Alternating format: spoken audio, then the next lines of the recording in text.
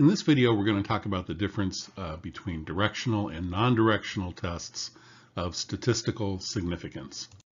Now, up to this point in the video series, we've been only discussing non-directional tests of significance, and those are tests that are typically called two-tailed tests. And the reason they're called two-tailed tests is because the critical region, the region of rejection, is loaded onto both sides of the sampling distribution.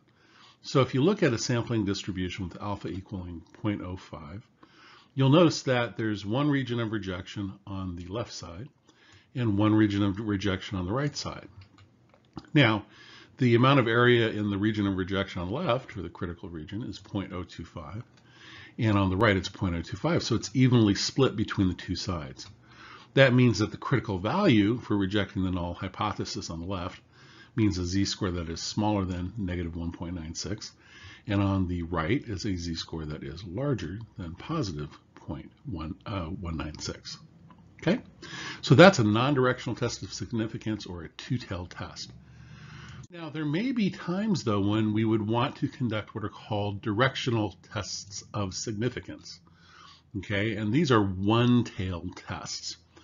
And in a one-tailed test, we load the entire region of rejection on only one side of the sampling distribution. Now, it could be on either the left or the right, depending upon the research question and our hypotheses, but it's going to only be on one side. So, for example, we might load the entire region of rejection, all 0.05 of the area under the curve, to the left side. And when we do that, that means the critical value now changes, okay? So we would reject the null hypothesis if the z-score that we obtain, or whatever test statistic it is that we're using, is less than negative 1.645. Okay, now we could do the same thing on the other side of the distribution. We could load all 0.05 of the area on the right side of the distribution. And in that case, we would have to have a z-score that would exceed positive 1.645. Now, one of the things that you're probably noticing is that when we do that, when we load the region of rejection on one side or the other, then correspondingly, it doesn't show up on the other side. So one of the downsides to doing a directional test is that if you have a sample mean, you observe a sample mean that is an extreme score on the other side of the sampling distribution, you will never be able to reject the null hypothesis. Okay, so that means that there must be certain conditions that have to be met in order to justify a single-sided one-tailed test or a directional test of significance. So why would we choose a directional test? Well, the problem is that non-directional tests, two-tailed tests, may be too conservative when there is little to no likelihood of a sample mean being located in one tail of the sampling distribution. Now, as sort of a fun example, why don't we just say, okay, we're really interested in measuring people's happiness.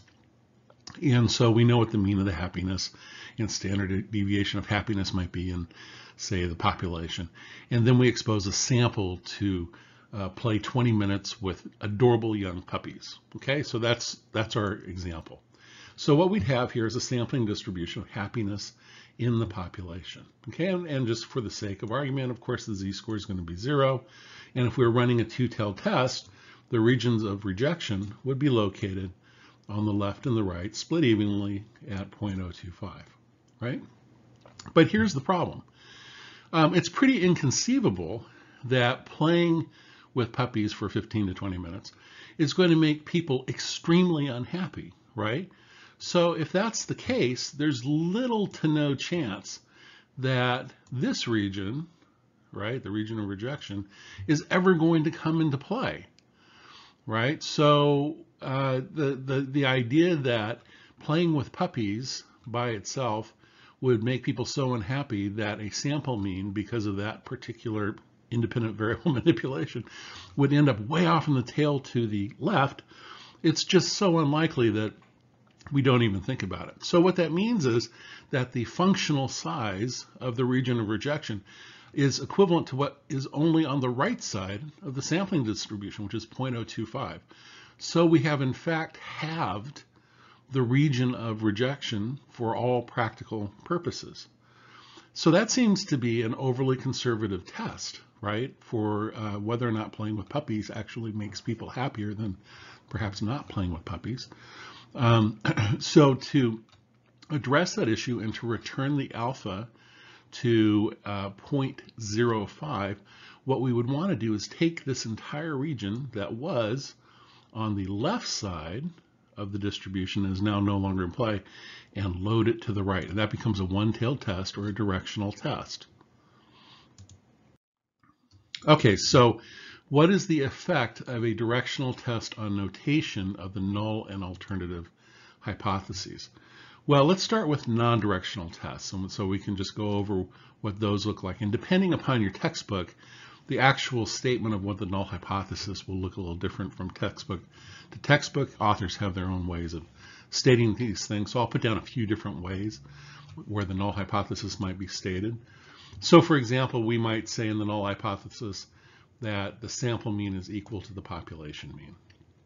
Okay, there's no difference between a sample mean and a population mean, therefore the null hypothesis we would fail to reject. We could also say something equivalent by saying, well, the sample mean minus the population mean equals 0, means exactly the same thing.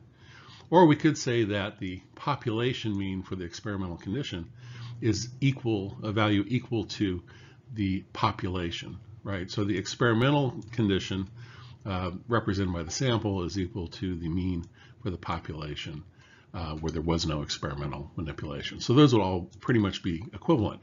Now the alternative research hypothesis is of course H sub 1.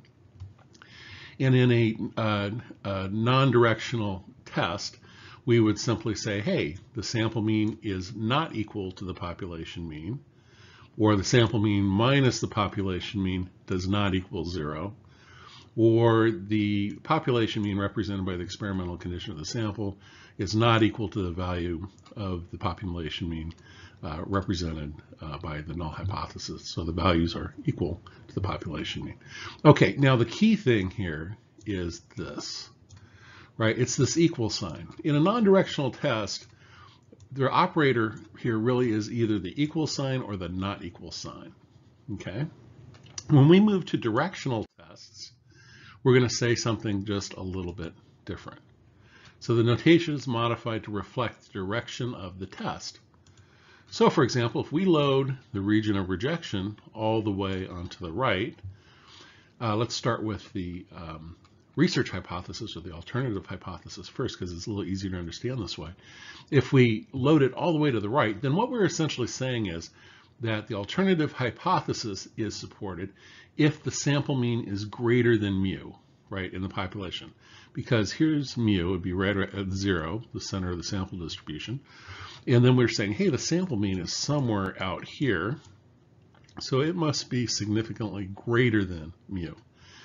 We could also say that the difference between them is greater than 0, or that mu of the experimental condition is greater than the value of the population mean represented by the null hypothesis. Now, the null hypothesis would then be re-expressed as, in the first case, sample mean is less than or equal to mu. And the reason we say less than is because any sample mean falling in this area below the critical value, right, all the way to the tail on the other side, is in fact in the area where we would fail to reject the null hypothesis. So even if the sample mean ended up way out here on the far left, we would not reject the null. And then of course we re-express it in these other ways as well. And again, the key here are these operators. We're now using greater than signs for the alternative hypothesis or the research hypothesis. We're using less than or equal to signs for the null. Now, if we flip the region of rejection to the other side of the sampling distribution, then what happens is exactly what you would expect to happen. We simply reverse those signs. So let's take a look. If we load everything onto the left side, the critical region onto the left side of the distribution, so now it's over here, Okay, notice that we need now a z-score less than negative 1.645. Okay, then the operators have now flipped for the expression of the alternative hypothesis, and the null hypothesis now goes in the opposite direction than what we saw in the previous slide. So you just need to keep these in mind, because when you're working through solving problems, there frequently will be questions of you to express both the null hypothesis and the alternative hypothesis. And for whatever textbook that you're using, just use the format that they use. But just be aware that in directional tests, we've moved now away from the equal and not equal sign to the greater than, less than signs, or greater than, equal to, and less than equal to signs. Okay, what is the effect of a directional test on power of the test? In other words, the ability to correctly reject a false null hypothesis. Well, it turns out directional tests are more powerful than non-directional tests. And the reason for this is that the critical value for rejecting the null hypothesis in a directional test is now closer to the mean of the sampling distribution than in a non-directional test. And because the critical value is closer to the center of the sampling distribution, it requires less of a difference between the sample mean and the population mean to reject the null hypothesis. So directional tests, one-tailed tests, tend to be more powerful than two-tailed tests. And then the question is, when do you make the decision? When do you make the decision to run a one-tailed test or a two-tailed test? Well, you always make the decision to run either a one-tailed directional test or a two-tailed non-directional test prior to conducting statistical analyses. And the reason for this is really simple. This is called an a priori decision regarding the analysis. And the reason is really simple, because if you don't do that, you're in danger of fishing for results, right? Let's say you ran a two-tailed test, a non-directional test, and then what happened was that the result was almost statistically significant. It just becomes too tempting to then post hoc, after the fact, justify running a one-tailed test, which you would know would actually gain statistical significance. Okay, so that's kind of fishing. When you know something will turn out after you've run an analysis, that's not the same condition as before running the analysis. So it's not a good research practice at all. Right? We don't want to do that. We want to specify whether we're running a one-tailed test or a two-tailed test before we actually run the statistical test. And so why would you? Again, when you have good reason to believe that an outcome on one side of the sampling distribution, in other words, a statistical test result that would locate a sample mean on one side of the sampling distribution, is super unlikely to happen. Right? It just either doesn't make sense that it could happen, or there's a strong literature base already existing that tells you it won't happen. But you have to have a really strong reason to justify running a one-tailed test. Otherwise, the default pretty much is to just run two-tailed tests, non-directional tests. So let's sum up the big picture. Non-directional tests load the region of rejection, called the critical region, equally on both sides of the sampling distribution. These are the most common tests that we run. Directional tests, on the other hand, load the region of rejection on just one side. And that's why they're called one-tailed tests as opposed to, say, a two-tailed test. So running a directional test of statistical significance does not change the alpha level. Alpha stays the same. So in a two-tailed test, if alpha was equaling 0.05, you'd have 0.025 of the area in the region of rejection split between both sides of the sampling distribution. When you run a one-tailed test, the entire 0.05 is loaded on one side. So we're actually not changing the level of alpha.